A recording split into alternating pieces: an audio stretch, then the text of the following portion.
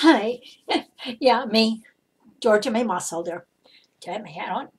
Um, we are in the Canadian West Collection book, Wind Breaks the Dawn, and we are up to chapter 27, which is titled Out. Out. The two trappers who had picked up the stolen furs had brought them into Ian's trading post, and Wynne oversaw the sorting of whose furs were whose. I couldn't see how the men could tell one from fur from another, and asked Wynne about it. "Oh, they know their own furs all right, no problem there," said Wynne. "Little marks or nicks or coloring, they can identify them all." The furs of the dead trappers were traded in at the post for the families of the men. Wynne told me that Ian had given them more than a fair price. All the village men returned from their trap lines, and then I knew that spring really had returned. We finished up our classes, and I started to work on my garden. I was glad to have my hands back in the soil and to watch things begin to grow. A few of the other women in the village had seen the advantages of a garden, and Nimmy and I had been happy to help them get their own started. I was just settling in to another quiet summer day when Wynne came back to the house. "Are you all packed?" He grinned, and I looked at him questioningly. I knew Wynne was still trying to find a way for me to travel out of Edmonton and then to Calgary. For several reasons, I was anxious and chafing to go, and yet at his words now a strange little reluctance raised its head. "What do you mean?" I asked him. "I've heard of a party going out, so I sent a runner to ask them if they could drop by this way." I didn't say anything. "If they come, they should be here sometime tomorrow. I expect that they will spend the night here and then move on early Thursday morning," continued Wynne. Thursday morning. Excitement and doubt filled me at the same time. Could I really leave Wynne for several weeks with no means of communication between us? Wynne pulled me close. "I'm going to miss you, Elizabeth," he said, taking for granted that I would be going. I sniffed. "Who is it?" I asked, almost hoping it would be someone whom I could refuse to travel with. "A couple from the force. I didn't discover their names." Members of the force? Well, I could hardly refuse to go with them if they would have me. "Are you sure they'll be willing to take along a woman?" "Oh, I think they will. Most of us try hard to accommodate one another. We need to help each other out in any way we can. I'll send along a small tent for your use. They won't mind setting it up for you." I sighed. "Then I guess I'd better get ready," I said reluctantly. "Oh, I guess you had," replied Wynne, and he kissed me on the nose and then went back to his work. I was suddenly in a frenzy. I hauled out my wardrobe and realized I didn't have a decent thing to wear. Whatever would I do? I had no time to make anything and no material to do so, even if there had been the time. I hope no one sees me before I have a chance to get to a store and make some purchases, I thought frantically. Yet I wasn't as concerned about my own preparations as I was about Wynne. I did his laundry, although I had done it all just a few days before. I baked some fresh bread and some cookies and a cake. I made up some stew and sealed it in jars so that he could heat it as needed. In a fever pitch, I worked all afternoon and the next day until in the afternoon I heard the sound of many barking dogs in the village. I rushed to the window and looked down toward the settlement and found that the visitors had come. The men traveled in a wagon with a pair of tired-looking horses, thin and ill-kempt from the long winter. I could see, even from my vantage point, that they wore the stripes of the Mounties. I saw Ian's hands raise and point in the direction of our cabin, and then the wagon rolled on toward me. I had no hay to offer them for their horses, but told them they were welcome to let them graze on the tall grass out back of our cabin, provided they kept them well away from my garden. The shorter one grinned at my comment and went to care for the horses. I invited them in to have a cup of coffee and some fresh bread, and they seemed to like the idea. They were still at the table when Wynne came in. He had heard they had arrived and hurried home to have a chance to visit with him and to catch up on any pertinent news. "So, what takes you out?" he asked them. "New orders?" "No," said the taller one, known as Hank Levis. "The war." "Oh, they haven't settled it then?" was Wynne's response. "I was hoping by now it would be over and done with." "I guess that's what we'd all hoped, but I'm afraid it ain't so," said the shorter one, Ted James. "From the reports we've been getting, it might be lasting a while yet." "So you're joining up?" "We're going to do what we can," said James. Again I thought of Matthew. If this horrid war continued, would he go? A chill gripped my heart. The men talked on, but I went outside to the clothesline to get Wynne's things so that I could iron them. I didn't want to hear about the war anyway. Wynne took the two men for a tour around the village while I prepared supper. I was relieved to have them out from underfoot, and then I remembered that I would be underfoot for them for the next several days. I wondered how they felt about that. Just as Wynne had supposed, the men stayed overnight. They declined our offer to sleep on the floor in the cabin and spread their bedrolls out under the tall pine trees. Perhaps they knew Wynne and I needed this time alone. There was so much to say to one another, and yet words were so inadequate. We talked on until late into the night, yet I can't remember one thing of importance that was said. Morning came all too early.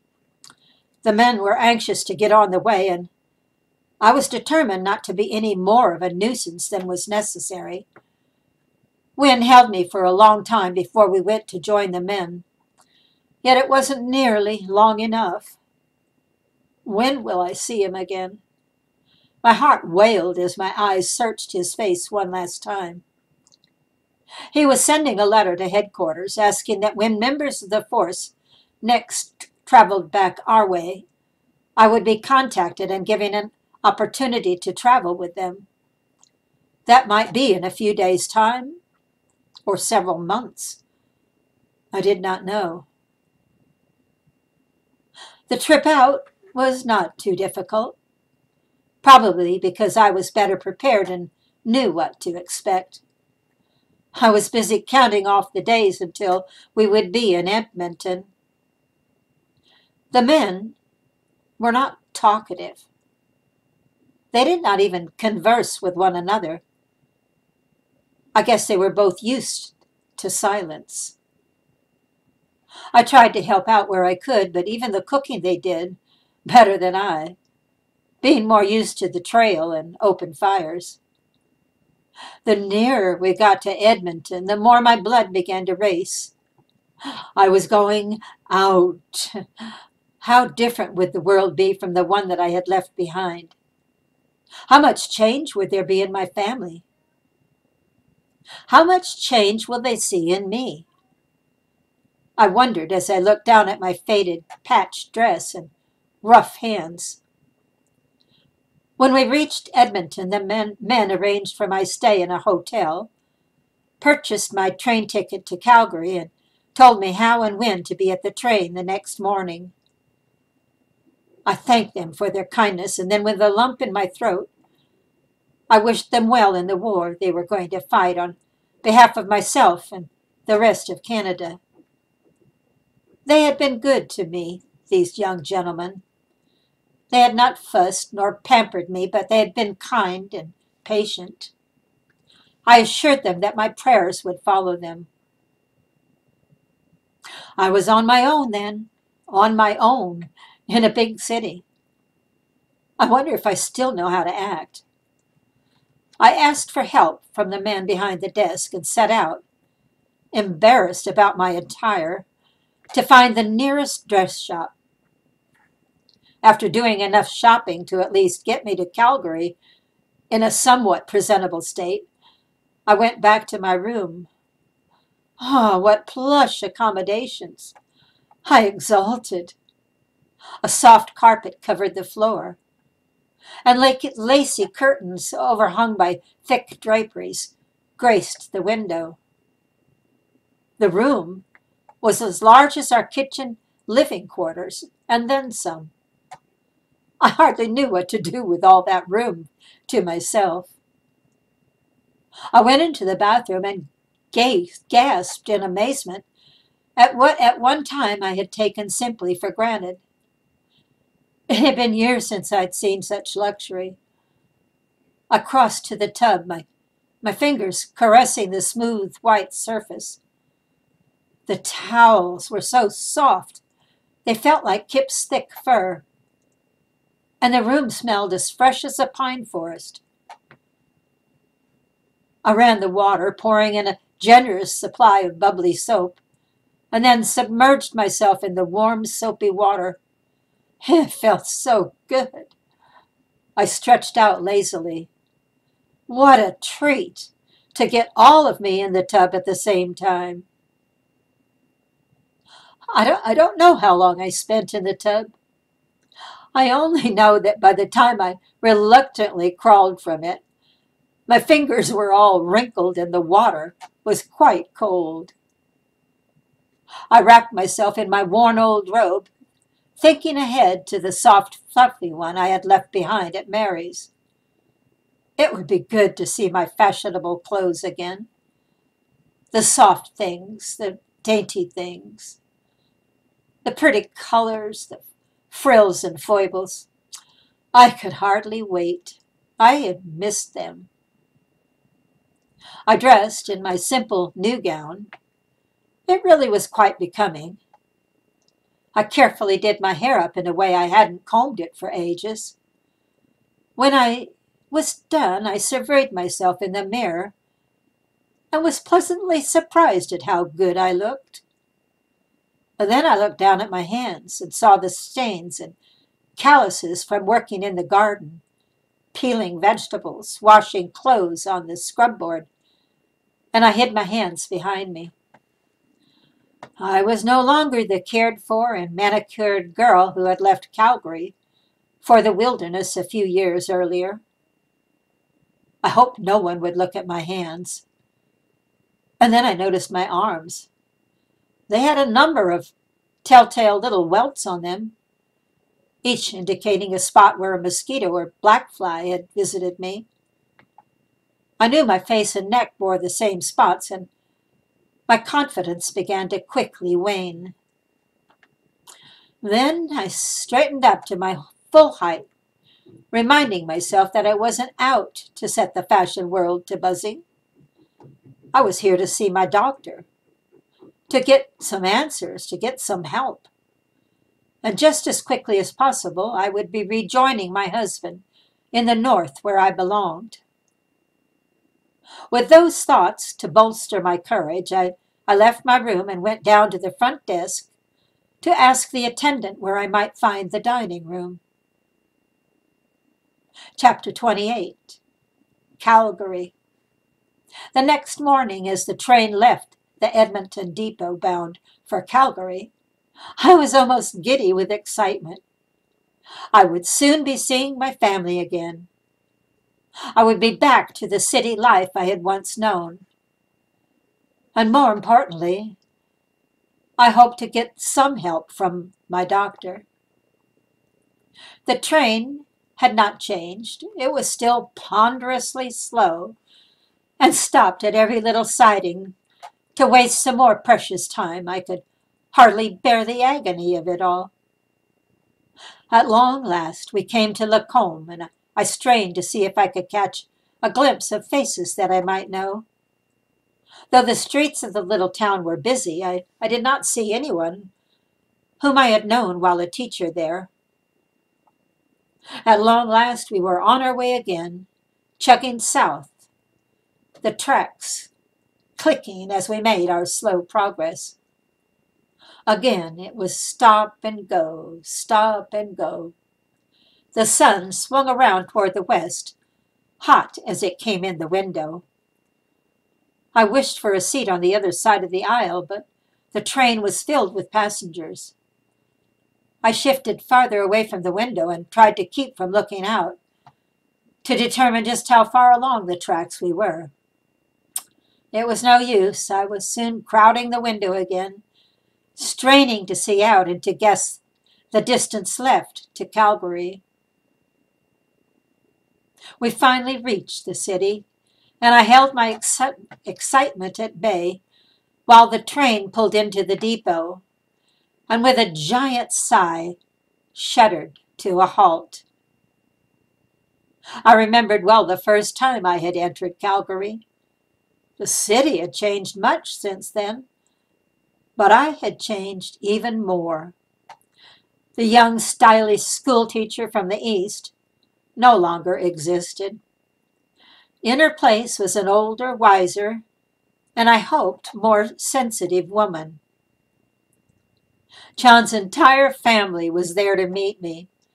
I had called them from the Edmonton hotel the evening before, telling them I would be arriving by train. They were almost as excited as I was. How the children had grown! I couldn't believe how tall William was and how mature looking for a mere boy. He was a teenager now and hoped everyone would realize it. Sarah, too, had shot up and looked like a young lady rather than a child.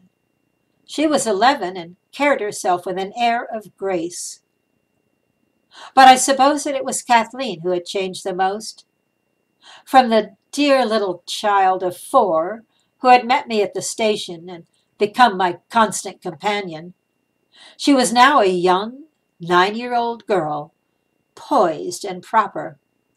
I fell in love with her all over again, though I found it difficult not to wish the little girl back again. Baby Elizabeth, who had been only a few months old when I arrived in Calgary, the summer of 1910, was now ready to start school in the fall. Mary had the same bright smile, the same beautiful reddish hair, the same flashing eyes I remembered so well. John had not changed much either, although I noticed a few white hairs in his carefully trimmed sideburns. I looked around for Julie. I guess Mary could read my mind. Julie is out of town. Her husband is taking some services at Lethbridge, and Julie went with him. We phoned her last night, and she was so excited she could hardly stand it. She was going to hop the train and come right on up. But he will be finished tomorrow, and then they will both be home. I understood, but it would be hard to wait. I hadn't remembered that John and Mary's beautiful home was so big, nor so lovely. I wandered around, running my hand affectionately over furniture and fancies. I had almost forgotten that such things made up a house, at least some of them. Dinner was delicious. We had dishes that I had not tasted for years. Wonderful Stacy had prepared all my favorite things: stuffed chicken breasts, whipped potatoes, creamed broccoli, corn on the cob, and for dessert, her famous chocolate mousse. I ate until I felt ashamed of myself. All the time I was enjoying Mary's home and Stacy's dinner, I thought of Win. If only he were with me, this would be sheer heaven. But Win was far away in his Northland. A little ache tugged at my heart. Back in my old room, and after soaking in a luxurious bath, I reclaimed one of my lacy silk nightgowns. Feeling much the pampered lady, I climbed into bed, smiling to myself in the darkness. The bed was so soft and smelled so good that I had visions of the best sleep I'd had for years. But it didn't work that way. I had become used to a harder mattress. I tossed and turned, but sleep did not come. Around 3 o'clock, in desperation, I threw my pillow on the carpeted floor, took a blanket with me, and lay down to sleep. I felt foolish, curled up on the carpet, and fervently hoped I would waken in the morning before I was discovered. I was soon asleep. The next day was busy. I got out all my stored dresses and admired their beauty as I pressed them, ready for use. I had forgotten I had so many pretty things. Well, I did need to do some shopping, however, so in the afternoon I took the streetcar downtown. I had felt sophisticated and proper when I left Mary's house, but I hadn't been on the streets for long until I realized that my beautiful gowns were now dreadfully out of style. The farther I went, the more evident it became. Well, I certainly didn't have the funds for a complete new wardrobe, yet it was plain to see that the dresses of today were far different from mine. I stood out on the street as one who had been clothed from missionary barrels supplied by the cast-offs of the rich. In embarrassment, I headed home. I was hardly in the door when I told Mary, "My dresses are dreadfully out of date. What will I do? I had no idea that the styles have changed so much." Then I looked more carefully at Mary. If I had been observant, I would have noticed yesterday that she too dressed in the newer fashions. "Oh my," said Mary, noticing my discomfiture. "I should have thought to tell you, Elizabeth, but you always had such pretty things." "Well, they might be pretty, but they definitely aren't in vogue. I don't want to buy a new wardrobe for the few days I will be in the city, and I don't have the money for that even if I did wish to. But I will need something else. Most of the dresses on the street were much shorter and not as frilly, more tailored looking. And my hat, it was all wrong too." "Why don't we see what we can do?" offered Mary. "If you don't mind them being cut, I'm sure we can find ways to change your dresses and make them quite acceptable." "Well, they're no good to me as they are. If you can fix them, even 2 or 3 of them, I can make do." We chose 3 dresses that seemed to lend themselves to change, and then dear Mary set out to alter them. Oh, they turned out quite well, and I felt that now I could walk the city streets without too much embarrassment. John and Mary added a little surprise. They asked me if they could take me shopping for a new suit and hat, with shoes and bag to match. I hesitated at first, but when Mary expressed her love and deep desire to do this, I consented and gave them both a big hug. Julie finally arrived, running quickly up the front walk. She was bubbly. She was beautiful. She was in love. And she was noticeably pregnant. My breath caught in a little gasp. "I wouldn't let Mary tell you," she enthused. "I just had to tell you myself. Oh, Beth, I never knew just how happy one could be." I hugged her close. I was happy for her too, and no one there knew that the tears on my cheeks were were more than just shared joy for Julie. We had a lot of catching up to do. Her eyes shining with love, she proudly introduced her young husband. I remembered that Julie had once swooned over Wynne and had asked me if the force had any more like him. Well, Reverend Thomas Conway was not another Wynne. He was much shorter and slender in build. He had rust-colored hair with a carefully trimmed little mustache to match. He had laughing, deep blue eyes and a kind smile. He looked like just what Julie needed, and I liked him immediately. Julie insisted on sharing her wardrobe for the time I would be in Calgary, and brought over 3 dresses that fit me just fine. Actually, she couldn't wear these particular ones in her condition anyway, she assured me. With 6 dresses, a suit, and proper shoes, hat, and bag, I felt quite confident to face the world. I smiled to myself as I hung up the garments.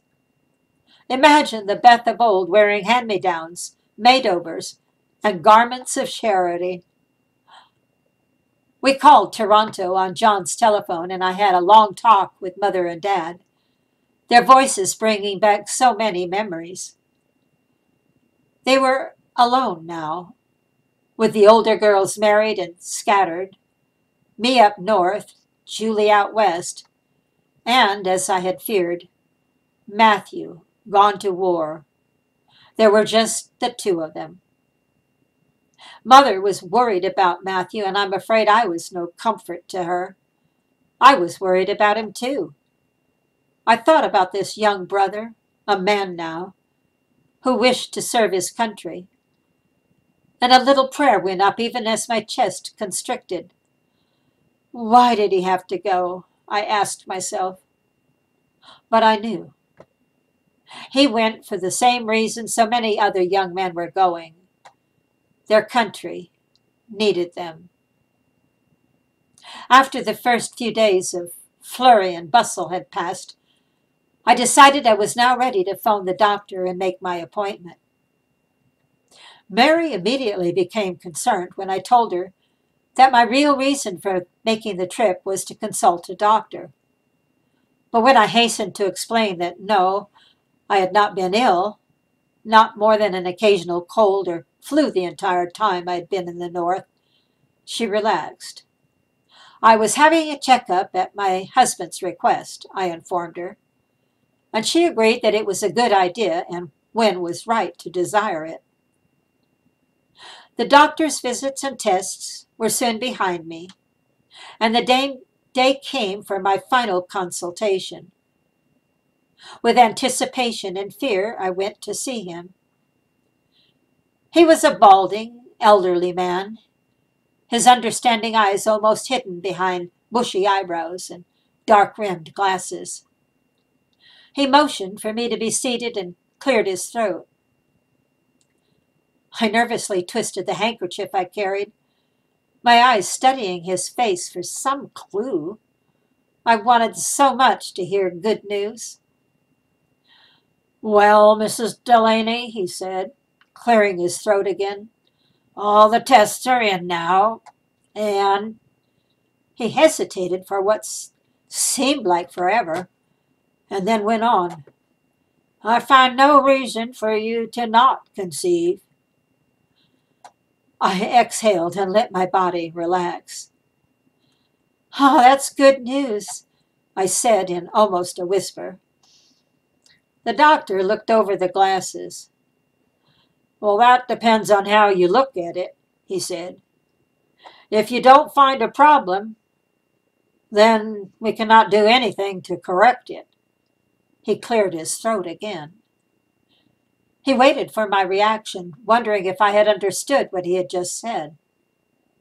I understood what he was saying. There is nothing he can do for me. I might as well not have come. It really made no difference. No difference at all. The good doctor continued talking, explaining things I did not understand, But then I was not really listening. I had already heard all I needed to know. Now I just wanted to get out of his office. I went for a long walk before catching the streetcar home. I don't really know where I went. I just walked, not paying much attention to where I was going or what was around me. I came to the river, and as I stood gazing down on it, my mind began to clear of its fog. Perhaps the river reminded me of the wilderness. It was the only thing in the city that looked like home. I lowered myself to the grassy bank in the shade of the poplar trees and let the tears flow. I wanted wind. With all my heart, I wanted wind. No one else really understood how I felt. I cried for quite a while before I got myself in hand, and then I blew my nose, dipped cool water from my face, and went in search of a streetcar. Mary and I had a long talk that night. I told her all about my problem, my aches, and my longing. She understood as well as another could understand. She promised that she too would pray that my desire would be granted. I appreciated her love and understanding and encouragement, but I still felt empty. Besides, I felt threatened by this strange world I had come back to. All the talk of the war, the daily news of more conflicts, the list of those killed or missing in action filled the papers and caused an atmosphere of constant fear. I didn't feel comfortable with this new world. My northern isolation had protected me from all this. I got in touch with headquarters for any information on when I might be able to return to the north.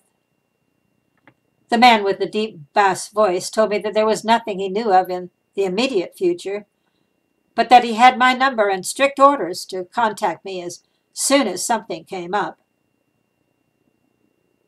I thanked him and hung up the phone. I did pray with all my heart that it would be soon. Oh, and it won't be long because chapter 29 says home again. So I will be back with chapter 29. I have to look one more thing. Hold on just a second. There are 33 chapters. So we're on 29. So we're close to being done with this book. And then it goes to When Hope Springs New. Okay, I think. Yeah. Okay, I'm sorry to digress, but I will be back with chapter 29 called Home Again. That'll be good. Home.